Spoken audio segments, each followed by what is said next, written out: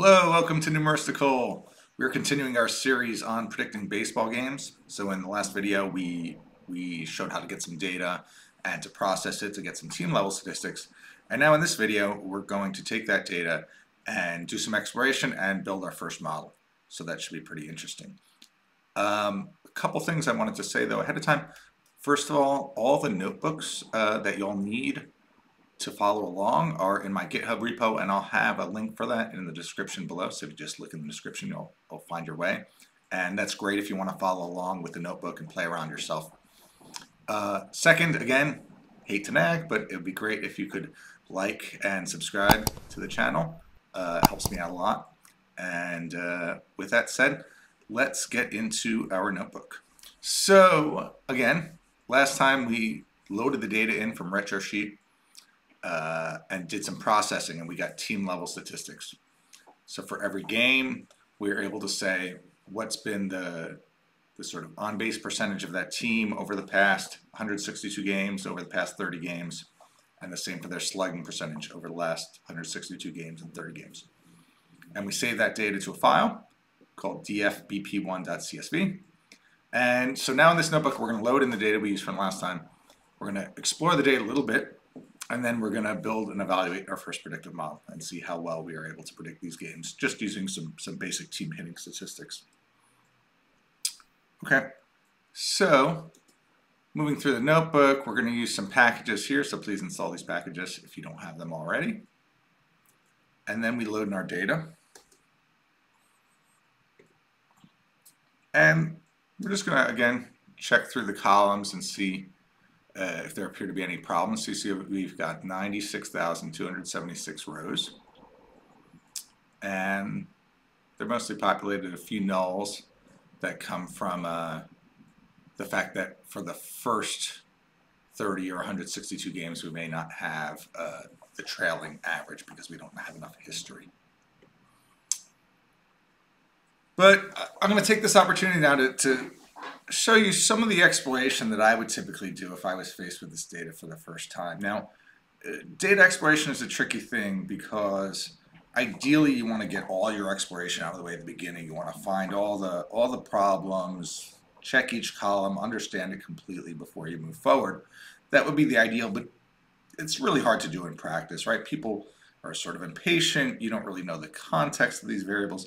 So it's hard to find all the problems right ahead of time. So if you're working on a data set you're going to be working with for a long time, and you really want to build up an understanding of it, a good thing to do is just try to poke around a little bit periodically and keep going back to it and find a column that you haven't really analyzed too much and look through it and try to understand it and try to ask questions and see if there are any things you don't understand about what that column means, or if there are any particular values in that column that don't make sense or that you don't understand why they would be that way. So to start sort of poking around and testing this data and building our understanding of it, first thing to do is just look at the seasons. So this is how many rows we have per season. And so you see 1980 we had 2,100 games. 1981 we had less, so that I believe that was a strike year for baseball, so that makes sense that we have less. And then otherwise we had 2,100, give or take a few. Now remember, there might be extra games here for a few reasons, and we'll get into some of that later, but it makes sense that this varies a little bit. Then you see again 1994 we had fewer because of that was another strike year. And then we see the number jumps, and I think this is because of expansion. So they added more teams to Major League Baseball, so there were more games to be played because you had a couple extra teams. And then it stayed consistent around that number, and then 2020, because of the pandemic, we again had a drop in the number of games. But it's good to look through something like this, see that it all makes sense, make sure you don't have any gaps in your data or there's some issue, especially when you're working with a data source that you're not sure how reliable it is. Okay, next let's just look at the home victory mean again. So we looked at this last time. So again we see that 53.836 roughly percentage of the time the home team wins. So the home team has a slight edge. Now, one thing I want to check though is when I built this column, home victory, I looked at this run, I made the run differential, so the runs of the home team minus the runs of the visiting team. And I said if it's bigger than 0, the home team wins. And one thing I didn't check for is could there be a 0? Now you might say 0, how could you have a run differential of 0? It's baseball, there are no ties in baseball. But it can happen, and here's where it could happen. It could happen if you have a game that goes at least 5 innings, and then it's tied, and there's a rain delay. So that then counts as an official game. Those statistics count towards the players, but they don't put it in the standings. And that appears to be it. So that's a question you might want to ask your data. Oh, are they including those games? Are they including rain delay ties that are official games? Now again, this is a rare situation. It looks like there was only 35 of them since 1980. But this is a case where you might have made an assumption about your data set, about the columns in your data set, that proves not to be true. So these are the kinds of things when I talk about interrogating data. These are the things you want to look at. I made an assumption when I created this home victory column that you would not have a run differential of 0. And it turns out I was wrong. We have 35 games here which are ties. So now we can decide what to do with it. Do we want to just drop those 35? Do we want to handle them some other way?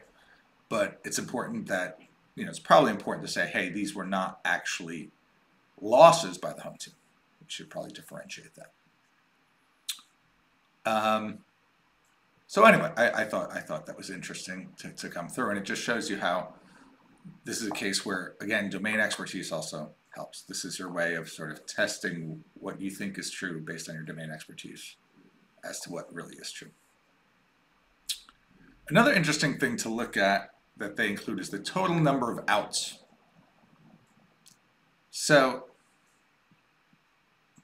what's going on here? Well, you might think it's a 9-inning game. There's 3 outs per team, and there's the home and the visiting. So there should be 6 outs per inning, the top half and the bottom half, and the 9 innings should be 54.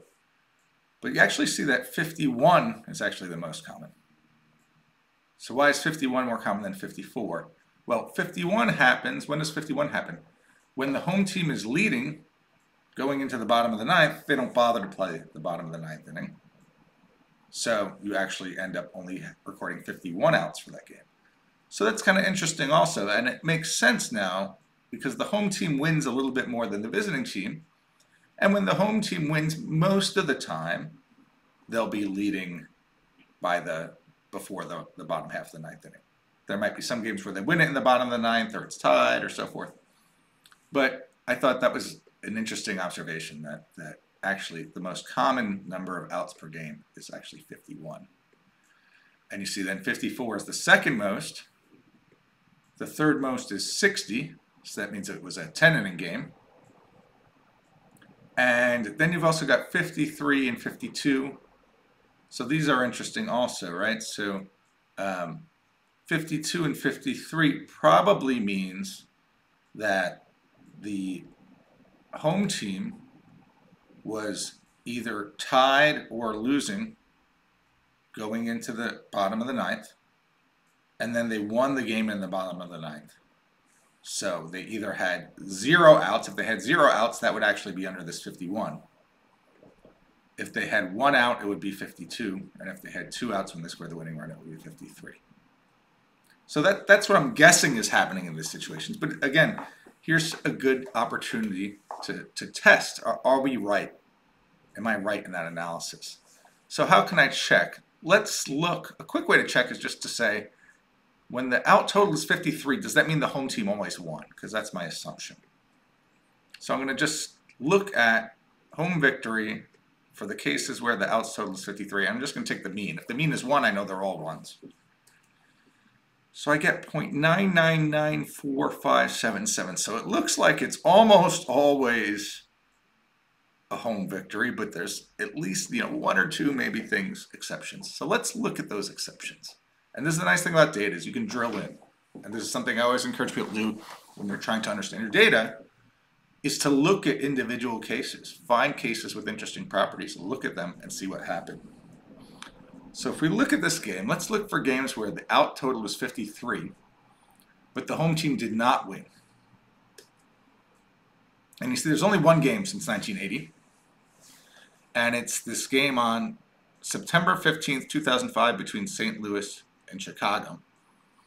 And I dug into the details, and if you see, this game was 6-1. And actually what happened in this game was the visiting team, St. Louis, was ahead going into the ninth.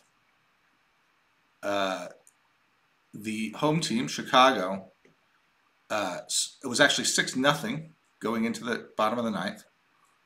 Chicago hit a home run, got some runners on base, got a couple of outs, and then it started raining. So after 30 minutes or an hour, I forget what it was, then they called the game. So this is, again, sort of very rare situation, but a good thing to know that this could happen in your data. So there can be these very rare situations where the out total is 53. It doesn't necessarily mean that the home team won. The vast majority are. But again, I really like digging into these details because you could find these interesting stories and these interesting situations that break assumptions you have about your data. And this happens all the time. And if you're working in data, I think it's really important to understand those assumptions because you might have written code or built models or done lots of things that made certain assumptions. And it's good to know where those assumptions don't hold true.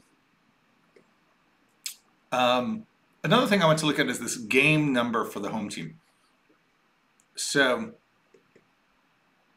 in our data frame, they have the game number, which is it the first game, is it the second game of the year, so forth for the team. And let's look at do a value counts on that and sort by index. So you see the first game, so forth, second game, we get a lot of numbers up to 162. What I'm curious is, does it go beyond 162? And you see it does. You sometimes have a 163 and a 164. And so what's going on with those? And the first thing I thought when I saw this is, oh, well, sometimes they have a one-game playoff. If two teams are tied, they have a one-game playoff, and that counts as a regular season game. But actually, what most of these are is not that situation. What most of these are these rain-delayed games that ended in ties. So if you had a rain-delayed game that ended in a tie, what I think happens is they count as an official game, but they still try to make up the game. Okay, so the moral of the story I want to say is it's good to interrogate your data, ask questions, try to make some hypotheses about what a data value might mean or how a certain situation could occur, and then dig in the details to either confirm them or disprove them. And knowing these things about your data will really help you to avoid mistakes, especially when you're dealing with complicated data sets or mixing different data sources. It's really important to get that right and to know as much about your data. But enough of the data exploration. Let's get into the modeling. I think that's what everyone's excited about, is how well can we predict these games right now. So the first thing I'm going to do is I'm going to drop those ties because they don't really count as a victory or a loss for the home team. And there's only 35 of them, so let's just drop them. And now we're gonna start building our model. And the way I'm gonna do this is I'm gonna train on the seasons from 1981 to 2018. And then I'm gonna create a validation set using seasons 2019 and 2020. And then for our test data, we're gonna just use 2021 and 2022. And to start out, let's just pick the on-base percentage for the two teams, averaged over the last 162 games, and the slugging percentage. So let's start with something very simple and just see how much insight does this give us into those games. So this is our features and this is our target. And so now we can define our X trains and Y trains. For the X trains, we're gonna pick out the columns corresponding to the features. For the Y trains, we're just going to take the single target, convert it to a NumPy array for simplicity. So we've got 85,000 in our training set, 3,000 in our validation set, and 4,800 in our test set. And again, this is realistic. Why do I not just average all the game, randomly sample? Well, because we want to understand how well can we predict the future given the past, right? This is a more realistic scenario. So in this scenario, we can really pretend, suppose we did this work back in, before the 2021 season and we developed this model. How well would we have done using this model for the 2021 and 2022 seasons? So next, let's look at a couple of these features. So now a couple things about histograms. So if you look at histograms, typically you'll do something like this. You'll just take a histogram of it, and you'll get something very, very blocky. And so I always recommend, I like histograms a lot. I think they're very useful to see what's going on. But I strongly recommend when you make your histograms to make your own endpoints. So do the first one, and now I can see, okay, everything's between 0.28 and 0.38. To make it easy, I just go between 0.25 and 4, and I put 150 bins. So you have to add 1 because you have one more endpoint than a bin. And this way I've got a bin per sort of one bin for 250, one bin for 251, one bin for 252, and so forth. And now you see a little more detail, and you see a little more interesting, and you get a better sense of the shape. So in general, the default histogram is going to be very coarse, and so I recommend, especially when you've got bigger data, to pick your own bin points and make them very fine. And so you see that we're typical on-base percentage is around 33%, 0.33. And tails off over here. There's this sort of bump over here, which is kind of interesting. So whereas on the left side it goes down sort of more smoothly, on the right side you get this little shoulder around 0.36. So something to be aware of. I don't know what causes that. So this is for the visiting team. Now if you look at the home team, you'll see it's essentially the same shape, right? And we would expect that. And similarly, we can look at slugging percentage. So I've already taken the trouble to sort of make the bins a little more granular. And we see that slugging percentage is, probably typical is around 400, maybe a little more.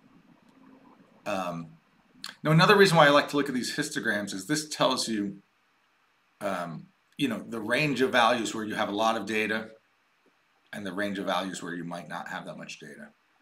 And this will be important when we analyze our model later in this lesson, because we'll want to know where's the model reliable because it really has a lot of data to learn from, and where is it maybe less reliable because there aren't that many examples. So in this lesson, to start with, we're going to use LightGBM. So there's many boosting packages. We're going to play around with a few different ones. But to start, we'll use LightGBM. It's a pretty nice one. It's pretty fast. And the way I like to do boosting models, and the way I strongly recommend, is to use early stopping.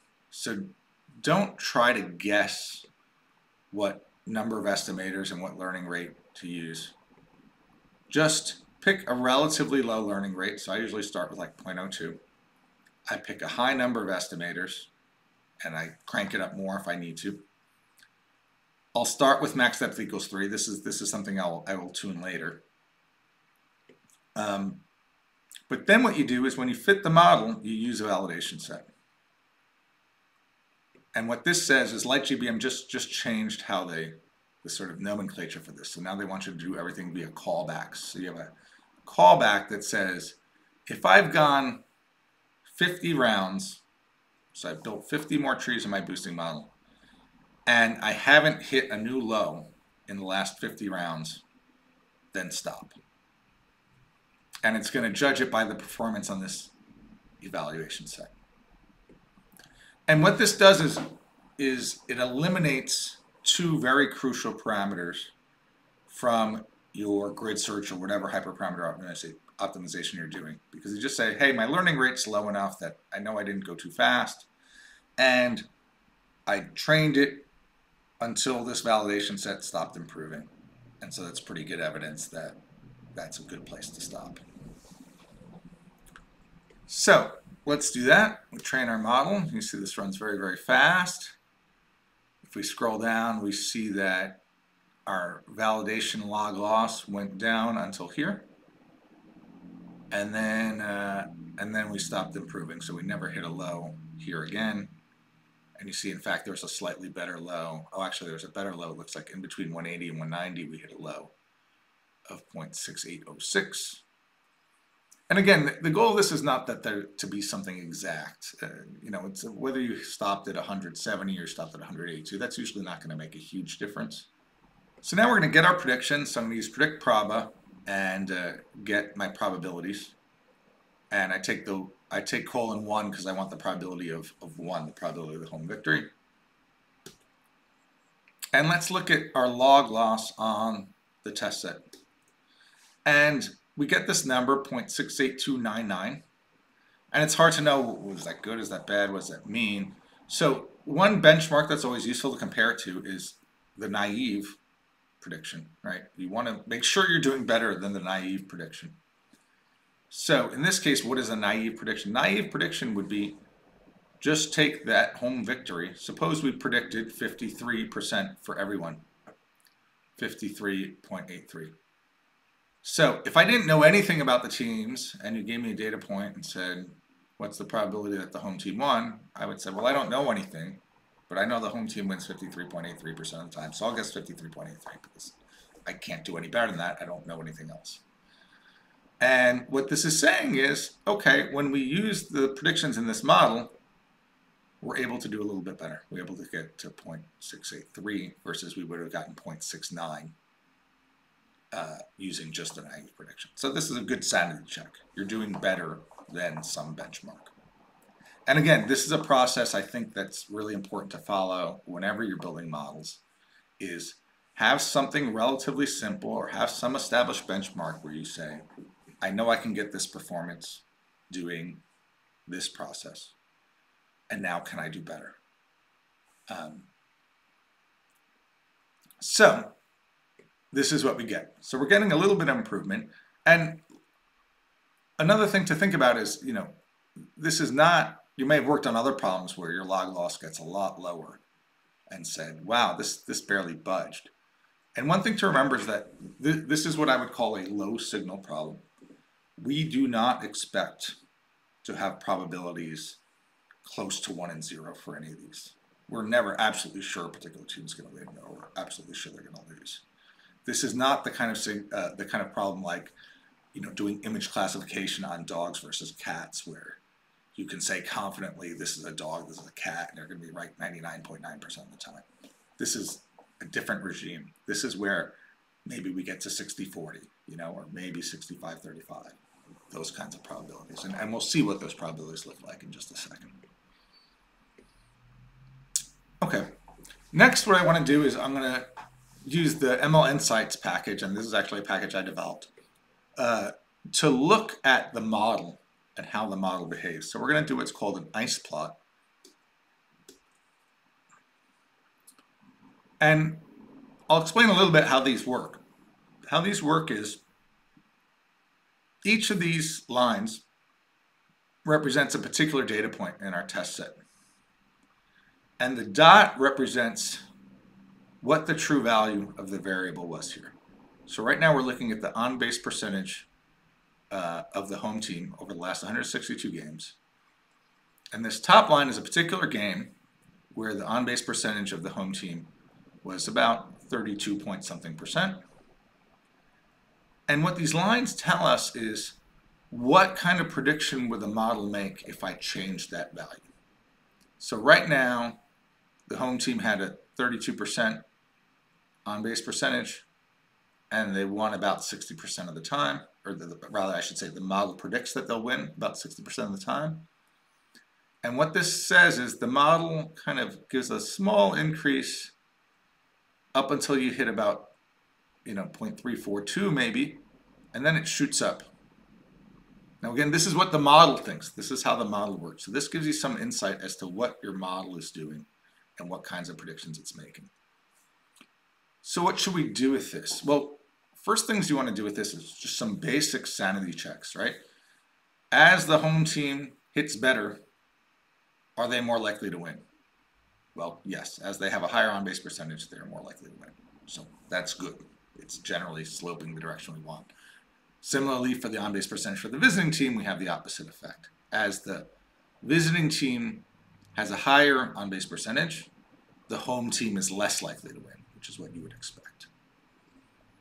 And similarly for slugging, as slugging gets better, the home team, they're more likely to win. As slugging gets better for the visiting team, the home team is less likely to win. The other thing you could do with these plots, though, is get some insight as to what your model is doing. And often you'll be very surprised as to what your model is actually doing. So what are some surprising things here? Well, it's bumpy, even with 85,000 data points and relatively few variables. Another thing that these ice plots will tell you is how much interactivity there is between your variables. So if there's no interactions between the variables, you'd expect the shapes of these lines to be exactly the same.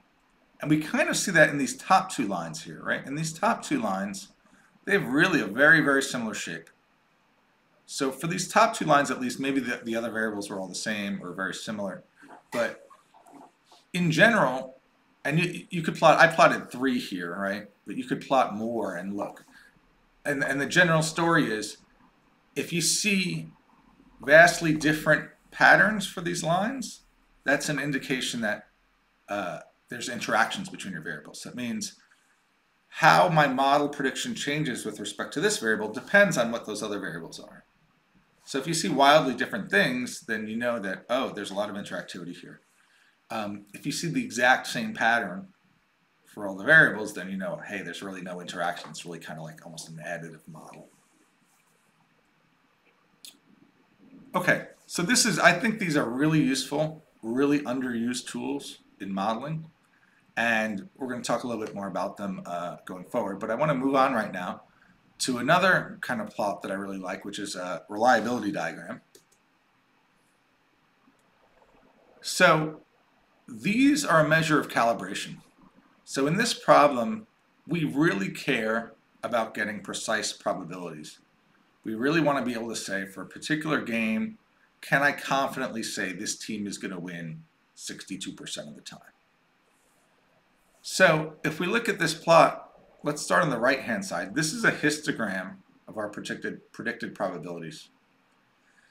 And you can see there you've got the biggest peak between 0.5 and 0.55, between 50 and 55%. So that makes sense, right? Because we said the average, on average, the home team wins about 54% of the time. So you would expect that to be the most common. So if we're just doing that naive model where we just guess that 53.6 all the time, you would just get one big bar here, right? And we would be probably pretty close to perfectly calibrated. But what's our model doing? Our model is saying, well, they're not all 53%. Some games are more, some games are less for the home team. And you see our spread is not huge here. Our model is not ever going out on a limb and saying this team's going to win 80% of the time or this team's going to, only win 30% of the time. Almost all the scores are between 0.45 and 0.65. And you've got a few between 0.4 and 0.45 and a few between 6.5 and 70.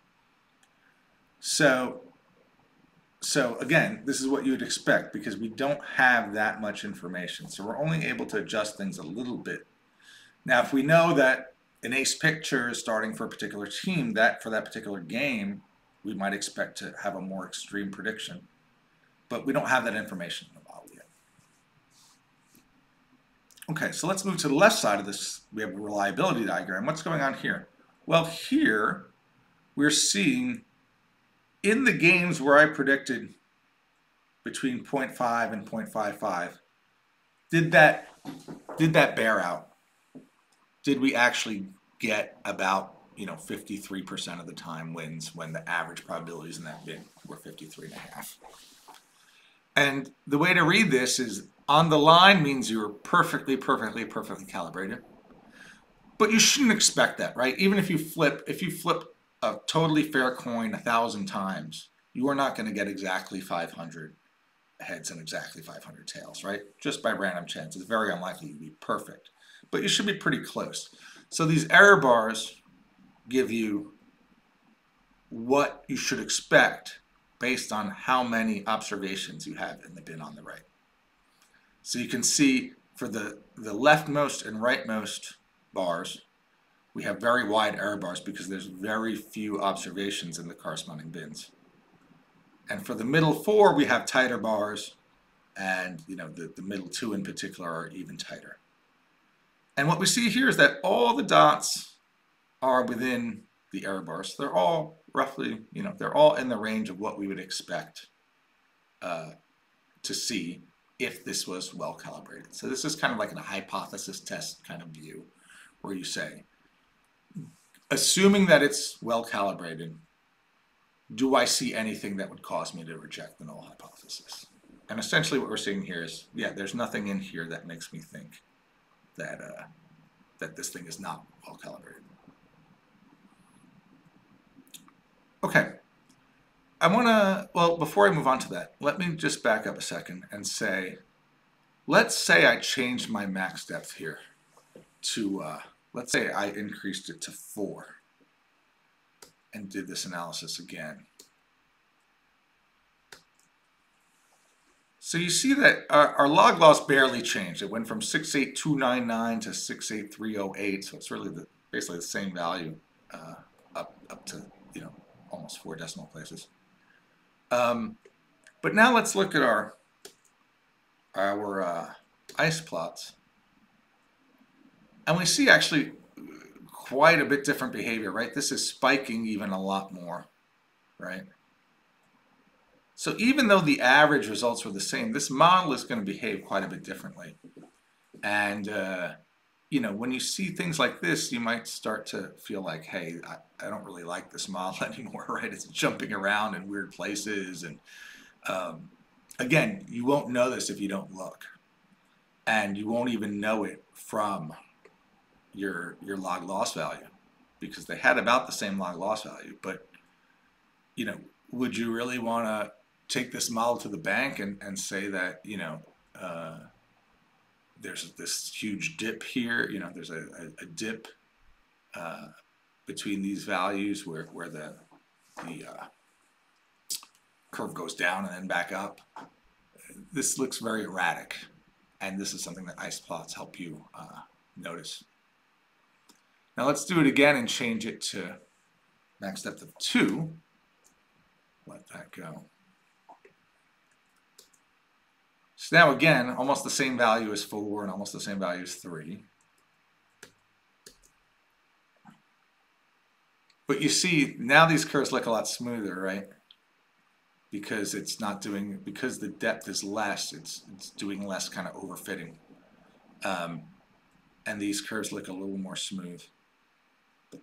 Another thing to point out is when you're looking at these curves, you want to keep in mind what's the range of values you expect to see. So remember, we did these histograms up here. And you'll see that right between sort of less than 0.28 for on base percentage, we barely have any data. But even between 0.28 and 0.3, we've got relatively little data. So we might expect to see more erratic behavior in the areas where there's less data. So if you're looking for, hey, did my model really capture the signal well, you want to sort of focus on the range of values where you have a lot of data. So it's one thing with ice plots to always keep in mind is these ice plots are telling you what your model thinks, which may or may not be a good judge of reality. And so, you'll often see these erratic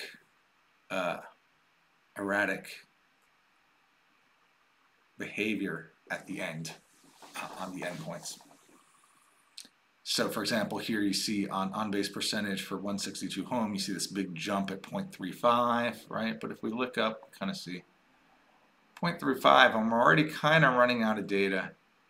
So maybe I don't trust that as much as I might trust other things, as much as I might trust the behavior. sort of between 0.32 and 0.34. Okay. One last thing I want to show you is the Structure Boost data package. So again, this is a package I've come up with. And I just want to highlight one aspect of it, which is, so it's a little slower. So I'm going to use a little time warp to get you to the end of this quickly. And if we look at Structure Boost, you see we get almost, again, the same 0.683 value that we've seen for the light GBM model. So it's getting about the same performance of log loss. We can look at its reliability diagram, and similarly, similar behavior, similar range of predictions, and similarly well calibrated. Now if we look at our ice plots, we see the curves are a little smoother, and this is a function of a feature that I added to Structure Boost. So if you look at these, you see they're very square. They're sort of flat and square and flat and square. And a lot of this comes from when they choose points to say decision points on the decision tree, and you say from the left, you know, if you're bigger than this value, go this way. If you're less than this value, go this way. One of the challenges is you're using only the values that you've seen. And so, for example, imagine a problem where you either see values less than or equal to 5 or greater than or equal to 6. What should you do between 5 and 6? And what I believe Light GBM essentially does is it says, well, let's pick like 5.5 or 5 or 6, but it basically makes a hard step somewhere in the middle there. So it says we have no data. With Structure Boost, I did this little trick where I said to figure out my decision points to evaluate, in the gaps between the values that I've seen, I sort of randomly picked a value in between uniformly. So that over time it would kind of average out those points in between. And the result is that you get these smoother curves. So again, this doesn't always show up in things like the log loss score. But I think if you look at these curves, you'll say, okay, these are a little bit more coherent. You still got some weird behaviors, especially where you have less data. But, you know, I would argue these curves look a little smoother, and that's something that I tried to do in the Structure Boost package. So we've got a model. We've got some measures. We know it's doing better than nothing. But is this good enough to bet on? You know, is this a good model? Could we outwit Las Vegas using this? Well, to do that analysis, we need to have the Las Vegas odds on these games to know whether our probabilities were doing better than those probabilities. So in the next lesson, we're going to get some of that odds data, and then we'll be able to do that analysis. So again, we're going to pretend that we're trying to beat Las Vegas. We're trying to build a model that beats it. Right now, we know we're beating the most naive prediction of all, but we don't really know if we're anywhere close to beating Las Vegas odds. So in the next lesson, we'll get the Las Vegas odds. We'll start doing some head-to-head comparisons, and then we'll start figuring out what to do next to improve our model.